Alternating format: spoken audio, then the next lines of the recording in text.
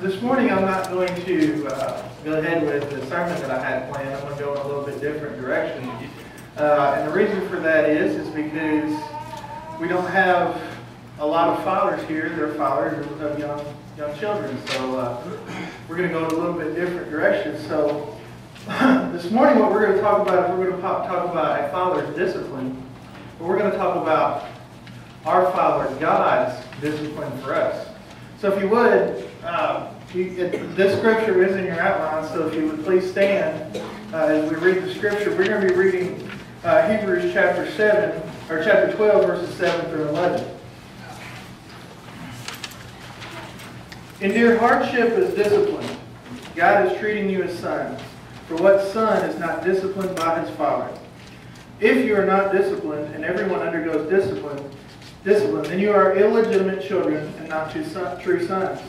Moreover, we all have human fathers who disciplined us, and we respected them for it. How much more should we submit to the Father of our spirits in our lives? Our fathers disciplined us for a little while as they thought best, but God disciplines us for our good, that we may share in His holiness. No discipline seems pleasant at the time, but painful.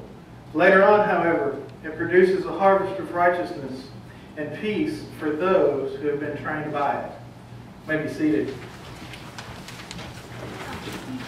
You know, as we look at this passage and we think about how our human father raised us, I don't know very many children that are adults today, at least children that are adults my age, that weren't disciplined.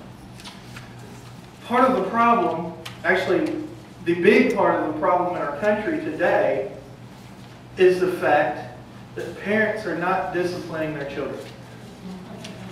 When a child does something wrong, it's somebody else's fault. It seems to be the norm in our society today. If back when I was growing up, if I got a bad grade, it was my fault. And boy, let me tell you, my dad let me know that it was my fault. Today, if a child makes a bad grade, parents blame the teacher. Well, you didn't teach them right, or you didn't spend enough one-on-one time with them, or you're giving them too much homework. But we need to get back to where the parents are blaming the children when the children do something wrong. And it's the same way with how God works with us. When we do something wrong, the Bible tells us that there's consequences for our actions. On Judgment Day, when we stand before Christ and we're going to give an account for everything that we've done, well, the devil made me do it, isn't going to work. Well, it was my mom and dad's fault. That's not going to work. Well, my little brother made me do it. It's not going to work when we stand before our Savior on Judgment Day. So part of what God does in our lives today is He disciplines us. Because, let's face it, we all make mistakes. None of us are perfect. There's been one perfect person that's walked the face of this earth, and that was the Son of God, Jesus Christ Himself. But even though He was a perfect person, He was also an obedient child. He was obedient to His Father. Out of His obedience, He became the perfect sacrifice for our sins. There was a moment in time where He had all of the perfect, sinless man had all of the sins that had ever been committed or ever would be committed on His shoulders. There was a moment in time where His Father had to take His eyes off of Him. Because God can only be around holiness at that moment in time because of us, because of you, because of me, because of from Adam and Eve till Christ comes back and we have that final judgment day. Man has committed sins. Somebody had to pay that price. Christ, out of obedience, accepted that responsibility. He took our sins on His shoulders. God, the ultimate punishment for what we deserve. The Bible tells us what we deserve is death. The Bible in Romans tells us, in the book of Romans tells us that the wages of sin is death. So what do we deserve for our sins? What do we deserve for doing stuff wrong against God? We deserve death. But because Jesus was obedient as a child, He took that upon His shoulders. So the ultimate punishment for what we've done wrong, the ultimate discipline has already been taken care of. But at the same time in our lives, it's not easy to live the life of a Christian. Even though we know that the ultimate price has been paid, we still make mistakes. We still sin. We still fall short. We all fall short. But because of that, God still has to discipline us in our lives. What we read here in Hebrews chapter 12 is one of my favorite scriptures. Endure hardship as discipline. As I said, living life, period, isn't easy. But living a Christian life is much more difficult. A lot of the things that we face through persecution, we don't have persecution in America as bad as countries in the Middle East have persecution of Christians. But at the same time, we do face persecution. We face difficult times. During these difficult times, during these hardships, we need to endure it because God is trying to teach us something.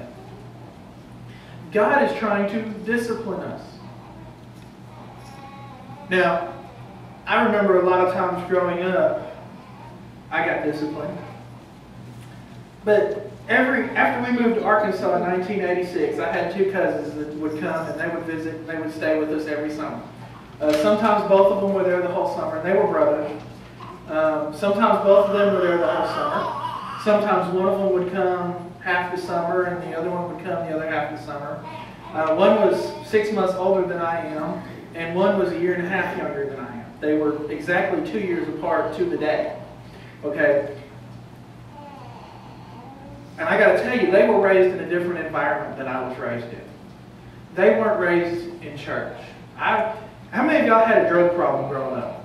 And by that I mean that every time the church doors were open, Mom and Dad drug you to church. That's the kind of drug problem. Well, I had that problem. Unfortunately, my cousins didn't have that problem. If they went to church, it was in the summertime when they stayed with us, and my parents drugged them to church. And literally, sometimes it was literally dragging them to church. But since they were raised in a different environment than what I was raised in, they didn't have the discipline that I had. Well, because I was there,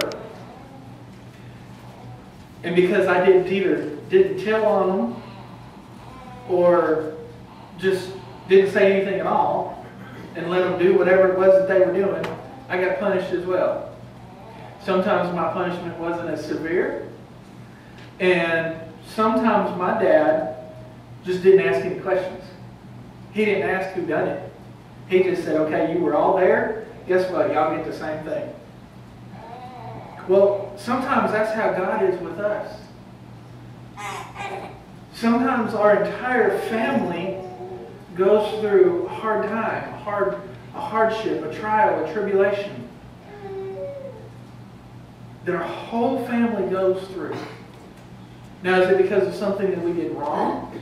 It could be, but it's most likely not. It's just part of how God molds us and makes us into who He wants us to be. The reason that parents that the Bible tells us that our earthly fathers discipline us is so we know right from wrong. We know when to do what's right. Because they mold, as we're growing, our parents mold us and make us through their discipline and their love and their encouragement. God has to do the same thing. Sometimes, now, I heard somebody say this week, and this fits perfectly along with it. Sometimes we just see today, maybe tomorrow. But God sees what's down the road. God sees next year. God sees 2 years from now, 5 years, 10 years from now. Well, between now and then, He's got to prepare us for whatever it is that He has planned for us. Well, sometimes we have to go through a hardship. Sometimes we have to go through a discipline for God to prepare us for that. Sometimes our whole family has to go through a discipline to prepare us for that. Another example, when I first decided that I was going to accept God's call to become a minister, I had a good job. I was working for Target. I was working my way up the ladder. Again, I had been there before and left to take a higher position at another place. And when they closed, I went back to Target. And basically, they started me back out at the bottom. But I was working my way back up. And I was almost on the fast track to upper management. But for years, I've been feeling God calling me to go into the ministry. When I accepted that call, I ran into a bump in the road with Target. There were certain times that I needed off for school that just happened to be major holidays. One of the weekend, basically the weekend that kind of was the straw that broke the camel's back, was the no tax weekend, when parents can come and shop for school supplies and clothes, and they don't have to pay state income tax. Well, that was one of the weekends that I needed off for school. Well, me and the store manager kind of butted heads. Anyway, I ended up leaving a good job to spend time in my studies, so I could give the proper focus to my studies that God deserved. Because He didn't, when He called me to be a minister and sent me to school to become a minister, He didn't expect me to go halfway. Read half the chapter, read just this book in the Bible. He wanted me to read the whole thing and to properly prepare for my classes. But because of that, I had to leave my job. In the process of that, our family went through a financial hard time. And I mean a hard time. I mean, have you ever heard the phrase, robbing Peter to pay Paul? We did that for about a year. And it was getting really, really hard on me. But that was a hard time. That was a discipline that I had to endure. That my whole family had to endure for God to prepare us for what we were going into. There's 2 careers that you get in if you're not concerned about money. Number 1 is a teacher. Number 2 is a preacher. So if you don't want to make money, choose one of those 2 careers. If you're thinking about going back to school and switching careers, there you go. If you don't want to earn money, if you never want to have any dream of paying off any student loan debt, go into one of those 2 careers. But God will prepare you through hardship and discipline for what He has in store for you down the road. The passage that we read in Hebrews chapter 12 says that it's not pleasant. I know when my dad was using the switch or the belt or the hanger or his hand or whatever was convenient, it was not fun. If you ever got spanked as a child, how many of you enjoyed it? If you enjoyed it, raise your hand. Raise both hands if you enjoyed it. Okay. Well, you and Dave are supposed to have your hands up. Your mom and dad sitting right there. But it wasn't fun. Man, being disciplined was not fun. But when we become adults and we have children of our own, how much more do we respect what our fathers and our mothers did for us through disciplining us? That's why the world is in such chaos today. We're here to celebrate Father's Day. But there's so many children out there today that don't know their father. There's so many children in our country today that are being raised by their grandparents. Thank God for loving grandparents. I was raised by my grandparents. I knew them as mom and dad because they had raised me from the time I was 5 months old until I was in college. And to be honest with you, even though they've been gone since 2003, they're still raising me today. There are still times that when I'm dealing with bad grades, or I'm dealing with something with Cameron or our family, that I'll just reflect on what my parents said or what they did when they faced that same situation. So when we look at discipline, from our parents, no, it's not fun. No, we don't enjoy it. But it is to mold us and to make us into productive adults. The reason that children today are growing up and not being productive adults is because parents aren't disciplining them. Well, it goes the same way with the Christian. If you're a blood-bought believer in the Lord Jesus Christ, and God never does any kind of discipline, or you don't ever face any kind of hardships, and you live the easy road, you need to ask yourself why. There's an old saying that says if the devil's not attacking you, you're not doing anything. So and when we go back and we look at the book of Job and all the stuff that Job went through that God allowed Satan to put him through, it wasn't because of anything that Job had done. It was to make Job into something. It was to mold him into what he would become. God does the same thing with us. If He doesn't allow us to go through hard times, trials, tribulations, temptations, discipline, we're going to be unproductive members of the church. We're going to be unproductive fathers in our families. We're going to be unproductive grandfathers in the lives of our grandchildren. God will mold us and make us and discipline us into what He needs for us to be, into what He desires for us to be. If God calls you to do something, He'll give you the ability to do it. If God calls you to be a father, a grandfather, a mother, a grandmother, He'll give you the ability to do it. 25 years of age, 13, almost 14 years ago, I was nowhere near ready to be a father. I was still a child myself. I was still undergoing mom and dad's discipline, to be honest with you. I had moved out and I was living on my own. And there were times when I called and said, I can't pay bill. I got tough. Do you need it? Well, no. Well, then tough. If my lights were about to be turned off, that would get paid. Mom and dad would help me out with that. But I went through discipline, even as an adult.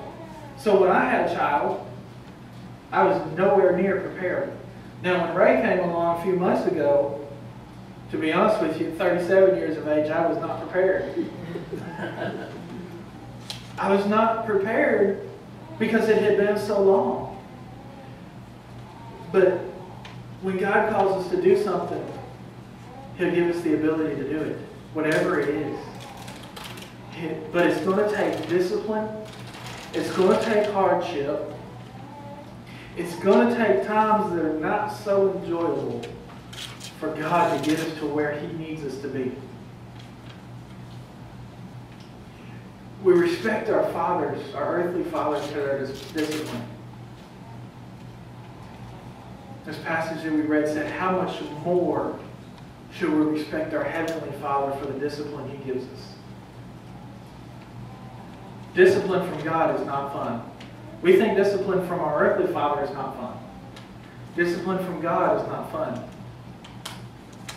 Sometimes He'll let us hit rock bottom just so that we can see that He is the rock at the bottom.